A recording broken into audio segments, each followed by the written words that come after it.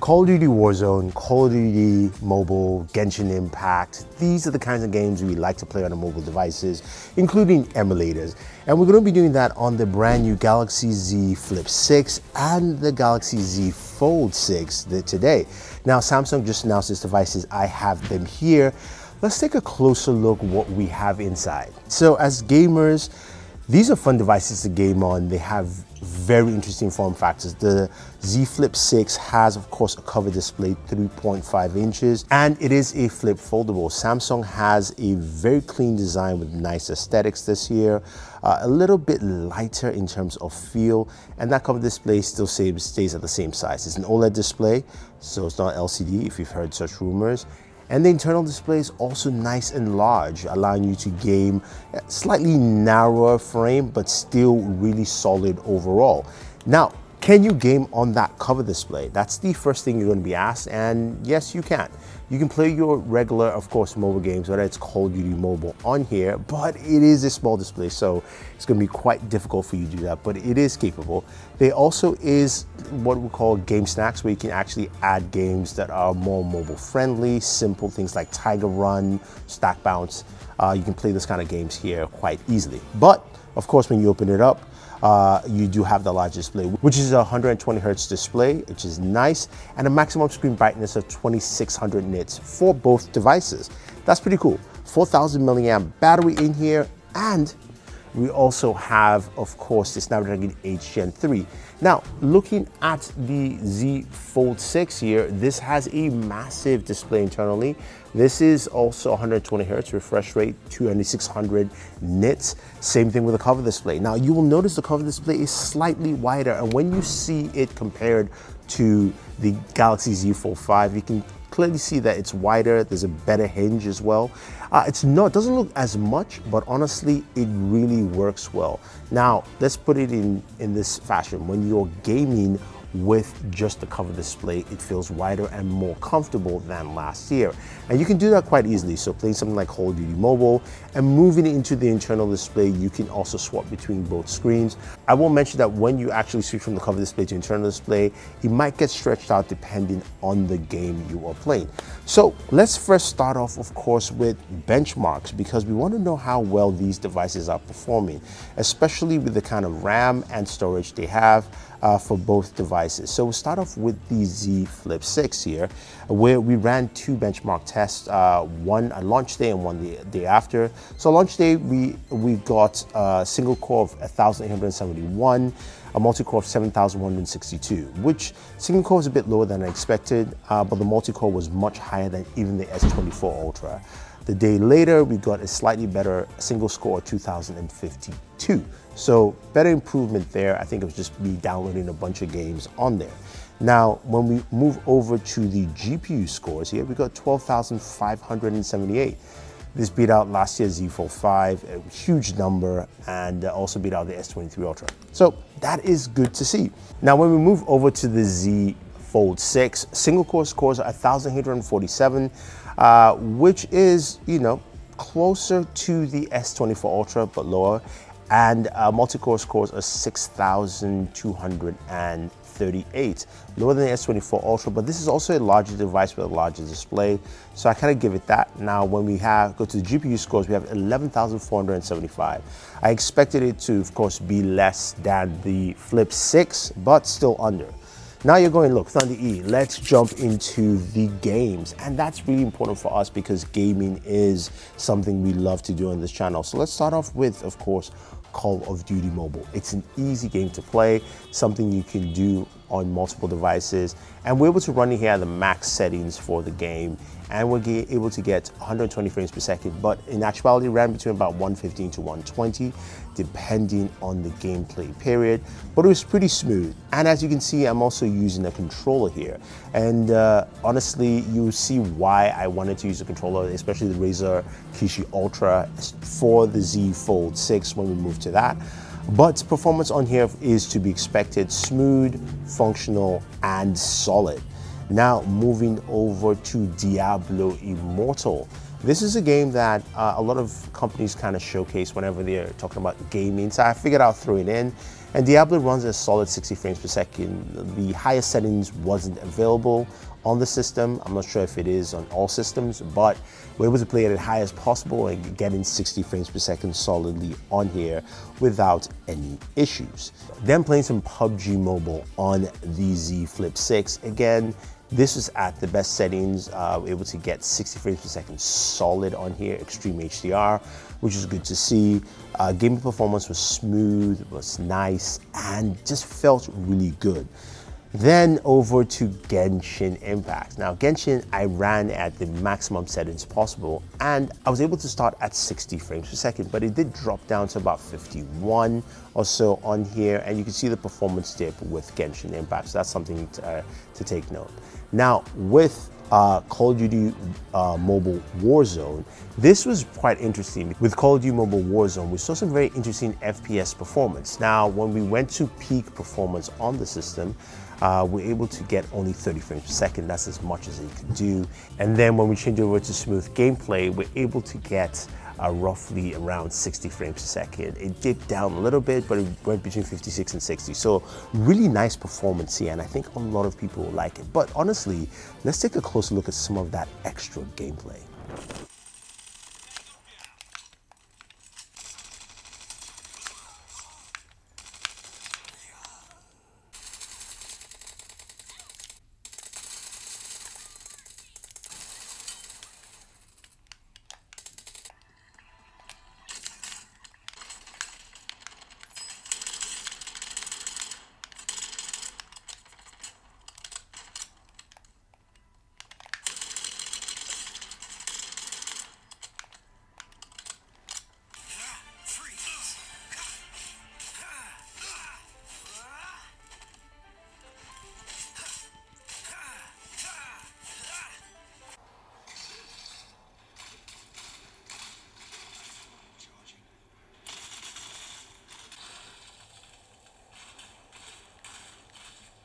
That was pretty awesome there in terms of this gaming performance. You can see how well the Z Flip 6 handles games. Now, the aspect ratio might not be to your liking. Some things might be a little bit stretched or narrowed depending on the game, but I do like the performance on here. And in terms of temperatures, we got about a maximum of 105 degrees. While gaming internally, we're seeing about between 100 to 105, or that's roughly 38 to 41 degrees Celsius. So performance was pretty good. So why is that the case? Well, Samsung has some new vapor chambers on both devices. There is a larger vapor chamber, up to 50% larger on the Z Flip 6, to give you better cooling, better temperatures all around, and that's on the top side of it. So internally, when you look at it, you can see it's a much larger square area for that. Now, what about gaming on the Z Fold 6? Don't let this device fool you. It's super light. That's a very big advantage for gaming, especially for long periods of time. It is much lighter than the Z Fold 5. I don't know what percentage, it's about 18 grams off, but it definitely can feel it, which means when you're holding your hands to game, it feels like a lighter device, or even if you're attached to a controller.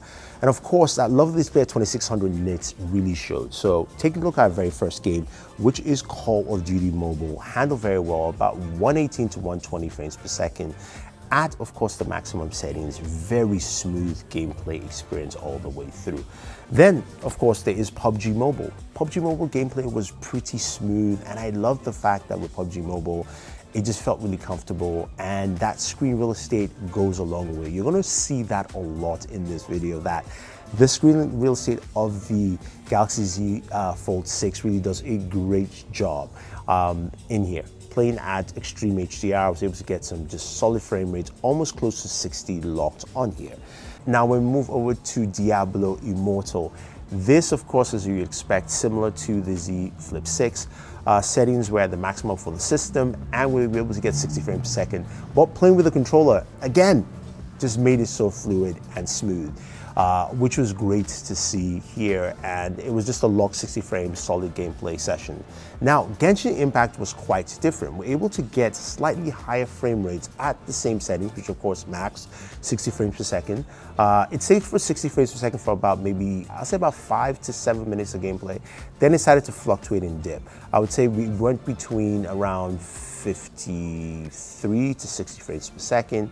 And I did about 30 minutes of gameplay, similar to 30 minutes of gameplay on the Flip 6. So you can see the performance here, and honestly, it handled much better on the Z Fold 6 than the Flip 6. I think maybe just because it ran a little bit cooler, as you see the temperatures on screen while gaming. And of course, finally, we have Call of Duty Mobile Warzone. Now with Warzone, it was a little interesting, where of course, when we played at peak settings, we were getting 30 frames locked. But when we played at FPS performance settings, we're able to get some really nice frame rates, 56 frames per second, maybe 60, something like that, but nothing at the maximum level. Now you're wondering, how does all this gaming performance look like or sound? Well, just take a listen for yourself.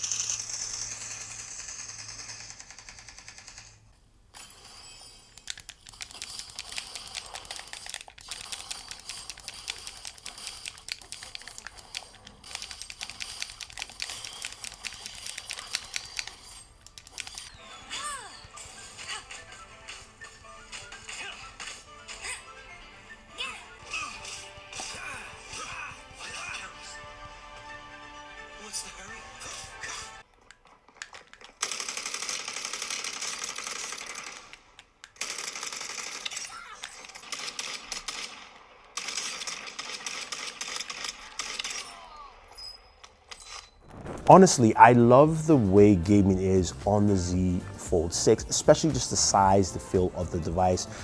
One thing I'll mention with temperatures is that this was quite outstanding. Samsung also has a brand new vapor chamber on here, which is a bit larger. They didn't specify how large, but I will tell you that temperatures were really good. Internally, it still picked about 41. Externally, which is roughly around 105 degrees. Externally, I was getting about 98 or so. So that was great to see. Sometimes it peaked to 100. But again, really good temperatures and well dispersed across the device for great gaming needs. Now, as gamers, we also like to play emulators, and I didn't have enough time to download a lot of emulators. Internet was kind of slow, but I was able to download God of War Chains of Olympus on the Z Fold 6 and the Flip 6 GameCube game Mario Kart. So starting off with the Flip 6, Mario Kart handled well, 60 frames a second, very smooth, and honestly was a great and simple experience. These processors can handle it quite well. The Snapdragon 8 Gen 3 really does a good job there. And then on the Z Fold 6, the PSP game, that also handled well. I actually peaked higher than 60 frames per second. I was also running this at basically rendered at 4K resolution. So this was really good performance here, and I appreciated that. Honestly, solid game performance all across. Now, when it comes to battery life, I will give you my initial estimates. It might not equate to in the long run, just because I've only been gaming on this device for 2 days. Now, in terms of battery life, for the Z Fold 6, within roughly around 2 hours of playing, I lost about 25% battery life. This is of course with my brightness past 50% and my volume also a little bit at 50, and playing all those games that you saw. So that was some pretty impressive battery life. While with the Z Flip 6, with the bigger battery, it does help and improve. I was able to do 2 hours of gameplay also on that, and from 100%, I dropped down to roughly around close to 80%. I'll say about 78, 80. So great gaming performance from here as well. Now, are these really solid gaming devices? Yes, they are. You have the performance, you have the vapor chambers, you have all the things you need. I'm not saying you should buy this as a gaming device, but if you're a gamer and you want to pick up the Z Flip 6 or the Z Fold 6, you're going to get a great gaming experience. And that's one thing as gamers we love to see. So let me know what you guys think. Do you think that the improvement Samsung has done gaming on this device is worth it, or maybe it's still similar to what you expect? I want to hear your thoughts, leave them down below. But for me, I think this is really great improvement, especially with those vapor chambers and the performance you want to see. I do wish the Samsung had gone with the 8S Gen 3. I just wanted to see what that performance is on here, because I think that processor really has some really unique perks overall. But leave your thoughts down below. Don't forget to like, share, subscribe, and always enjoy your entertainment.